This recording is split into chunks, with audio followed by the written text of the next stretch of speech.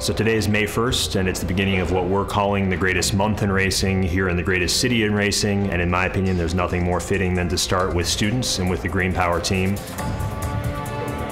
We are racing battery-powered cars around the Indy 500 track. Professional race car drivers drive on this track, and to have the opportunity to build our own car and race it is pretty crazy.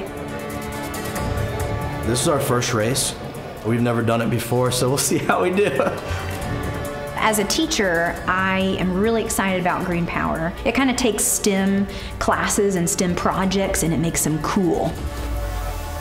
Siemens is an engineering company, and this is an engineering project. It's just the best fit that you could ever imagine. We're trying to reach young kids on getting them more interested in STEM type activities.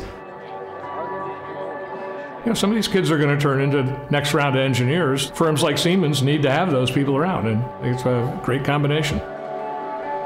Well, we did a lot of tutorials that were online, and that really helped the kids get started on the surfacing design. People in my class did design really nice bodies, and they tested them through a virtual wind tunnel, and it helped us fix our body accordingly, so we made the best one we could. Well, everyone in our engineering team likes each other, and we work really well together. I could work with any of them, and it would be a great experience. Siemens helps the team in a tremendous way. One team, one dream, really focusing on what needs to take place. I think just seeing from a very early age how important and how fun STEM careers can be is something that they'll take with them long term.